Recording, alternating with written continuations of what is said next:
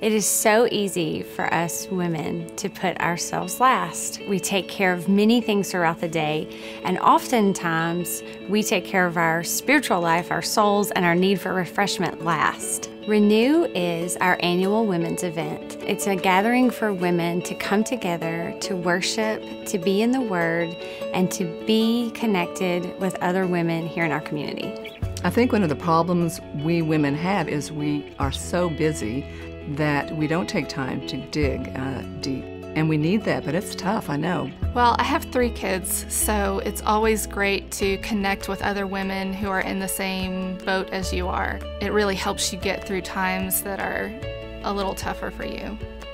So we moved here almost 6 years ago, and I remember coming in and seeing the size of our church and thinking, we will never get to know people here. We will never meet people. I know for me, it is an accountability thing in that if I'm not connected, I don't stay in the Word. The Renew event is a great opportunity for women to kind of come see, get a taste of what the on-campus women's ministry groups look like. My prayer for Renew this year is that women would feel that they can come as they are, that they can leave their stuff outside the door and come and sit at the table and relax and dive into God's Word.